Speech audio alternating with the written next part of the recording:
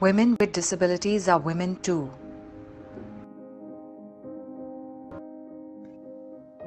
This is Abha Khetarpal from Delhi. I am the president of an organization by the name of Cross the Hurdles. I'm also a disability rights activist and a counselor for persons with disabilities.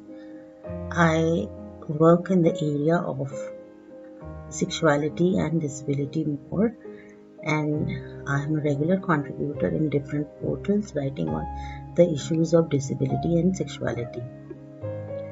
As far as violence for women is concerned, women and girls with disabilities face violence in various ways. Either that is legal coercion, economic coercion, intimidation, psychological manipulation, deception, etc. Even misinformation and lack of free informed consent is a part of violence.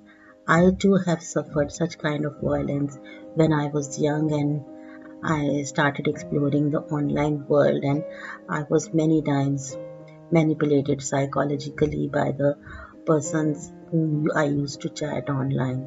So such kind of violence is common for almost every girl and every woman these days, as the online world is such a big world and we keep on coming across such people now and then. The need is to just be careful and remain safe.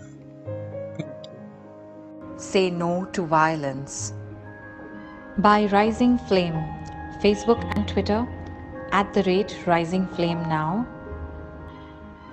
To join the South Asia network of women with disabilities, send us an email at nidhi@risingflame.org.